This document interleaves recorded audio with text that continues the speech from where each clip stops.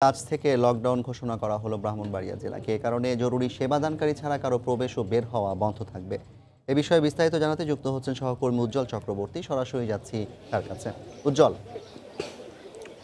হ্যাঁ জাফর, আমি এখন দাঁড়িয়েছি ব্রাহ্মণবাড়িয়া শহরের ব্যস্ততম এলাকা কমার্শিয়াল মোড় এলাকায়। আপনাকে জানিয়ে রাখি, ব্রাহ্মণবাড়িয়া জেলায় এখন পর্যন্ত 7 জন কিন্তু করোনা আক্রান্ত হয়েছে এবং এর মধ্যে একজন মারাও গিয়েছে। যার কারণে কিন্তু আজকে দুপুরবেলায় ব্রাহ্মণবাড়িয়ার সার্কিট হাউসে করোনা নিয়ন্ত্রণ এবং প্রতিরোধ কমিটির জরুরি সভা আহ্বান করা হয়। সেই সভা থেকে জেলা প্রশাসক ব্রাহ্মণবাড়িয়ার পুরো জেলাকে লকডাউন ঘোষণা করেন, যেটা অল্প কিছুক্ষণের মধ্যেই কার্যক্রম শুরু হয়েছে।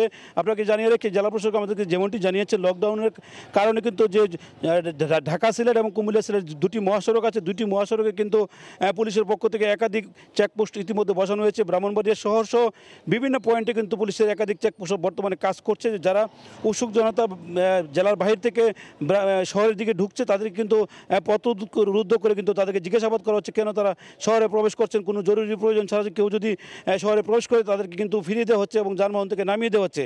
আমরা কথা বলেছিলাম ব্রাহ্মণবাড়িয়ার পুলিশ সুপার মোহাম্মদ আনিসুর রহমানের সাথে। তিনি আমাদেরকে জানিয়েছেন, ব্রাহ্মণবাড়িয়া মহাসড়কের পাশাপাশি যে ব্রাহ্মণবাড়িয়ার পাশে যে মেঘনা নদী আছে, সেখানে কিন্তু নৌ পুলিশের পক্ষ থেকেও কিন্তু একাধিক টিম কাজ করবে। সেখানে যে নৌপথে যেন নারায়ণগঞ্জ বা প্রতিবেশী যে কিশোরগঞ্জ এবং ভৈরবাড়ি অঞ্চল থেকে যাতে কোনো লোক বা কোনো বহিরাগত যাতে ব্রাহ্মণবাড়িয়া শহরে প্রবেশ করতে না পারে, জেলাতে প্রবেশ না করতে পারে, সেটি কিন্তু তারা নিষেধ করবেন।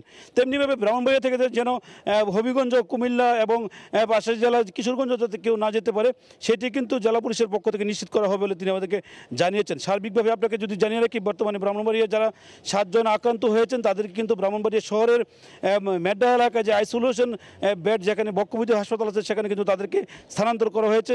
সার্বিকভাবে ব্রাহ্মণবাড়িয়ার যে সিভিল সার্জন আছেন একরামুল্লাহ, তার সাথে কথা বলেছিলাম, তিনি আমাদেরকে জানিয়েছেন যারা আক্রান্ত হয়েছে তাদেরকে পর্যবেক্ষণ সার্বক্ষণিক রাখা হয়েছে এবং তাদের সাথে যারা সংস্পর্শে ছিল তাদেরকে কিন্তু হোম কোয়ারেন্টাইন নিশ্চিত করা হয়েছে। এবং ব্রাহ্মণবাড়িয়া শহরে আজকে কিন্তু একজন মহিলা করোনার উপসর্গ নিয়ে কিন্তু মারা গেছেন। পাশাপাশি নবীনগরে কিন্তু আমরা একজন বৃদ্ধ মহিলার করোনা উপসর্গ নিয়ে মারা গেছে বলে আমরা খবর পেয়েছি।